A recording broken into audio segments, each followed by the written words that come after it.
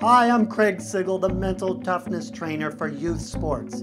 I've got my list of the top 9 must-haves for kids in sports to be successful.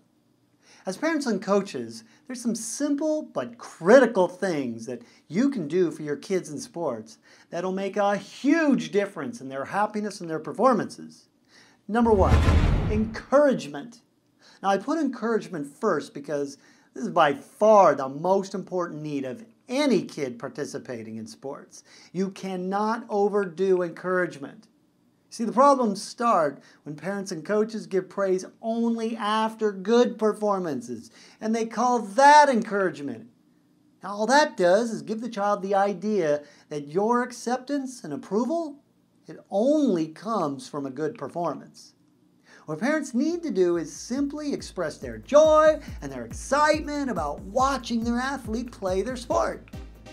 For example, instead of saying, "Way to hit that home run," what would be more encouraging would be to say something like, "I love the confidence I saw in you when you were up there in the batter's box taking that swing." Notice that you can say that last sentence even if your kid struck out. Number 2, it's not about the winning. The first question to ask yourself is, why do you want your kid to play sports anyway? Well, most parents and coaches agree that it's for them to have fun and build life skills. And your kids can accomplish these two things whether they win or not. And there's a case to be made for learning more from losing than winning. Number 3, good nutrition. Unfortunately, this is one of the most ignored areas of youth sports. Your kids are out there moving their body, they're sweating. It's extremely important to keep them hydrated with water, not those fluorescent sports drinks. Also, avoiding sugary snacks that spike their blood sugar, then bring them crashing down. Number 4, sleep well. It's very easy for parents and kids playing sports to ignore this because there's only so many hours in a day. And they also have homework, family chores, obligations, etc. They're so worried and stressed out about keeping up their studies and giving their all to their sport, they often have trouble sleeping or cut it short to find some time in the day. Kids need to wind down at night and have a regularly scheduled bedtime. Number 5, acceptance among peers. This is a biggie.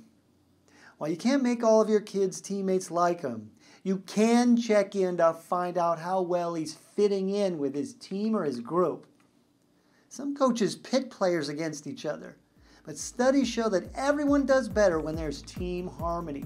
This is especially important when working with girls' teams.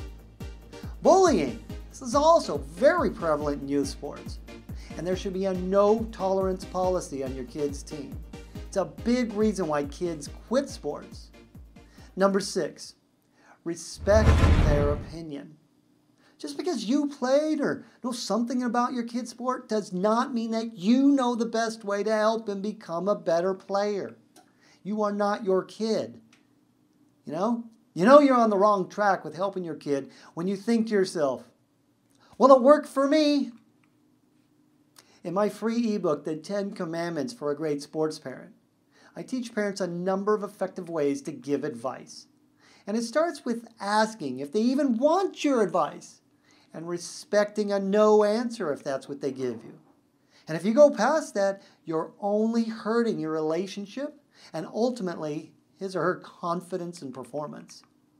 Number 7, to be taught and shown physical skills. There's approximately 3 million youth sports coaches out there.